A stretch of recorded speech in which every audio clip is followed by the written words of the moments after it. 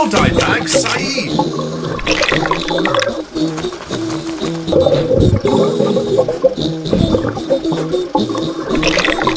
Yay!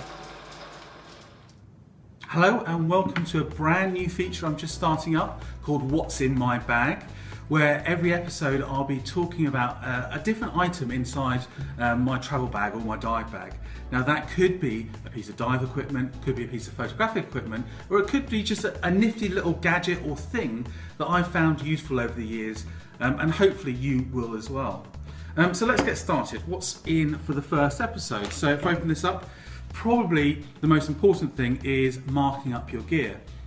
Now when you mark up your gear, it not only lets you know which is yours on maybe a busy dive boat when everybody seems to have the same equipment these days, but also you might drop a piece of equipment and you might, if there's a kind-hearted person, they might send it back to you or contact you.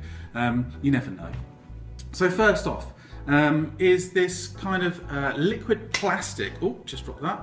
It's this liquid plastic stuff. It's called ID My Gear.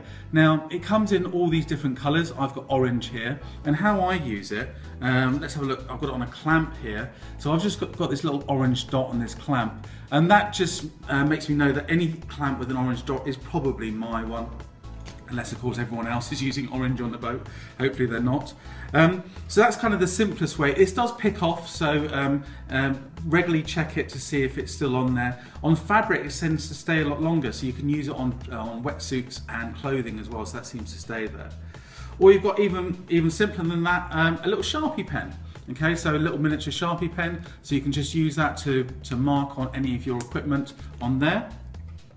Or going maybe a little bit more high tech, I've got this. Now this is a dynamo, kind of a bit more sophisticated than the old-fashioned dynamos that used to punch. But this one here, I can type in anything I wish. I can then print out, and it prints out onto these tapes. You can get different colours for these tapes.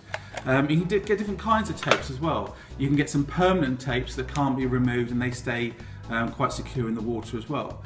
So with these, what I can do with these is take the backing off and then stick them on. So we've got a little memory stick here, and it's got that there. We've got here my focus light, so we can put the focus light there. Now I tend to use my email address, just because if this is left somewhere, hopefully someone will find that email address. I'll find the item with the email address and email me. And again, here's my little toolbox, okay, with that details on. So hopefully using those methods, my stuff isn't going to disappear and get lost. Or if it does, hopefully it will find its way back to me. So that's it for this episode. That's what was in my dive bag today.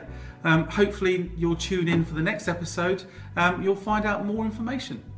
Thanks a lot for watching. What's in your dive bag, Saeed?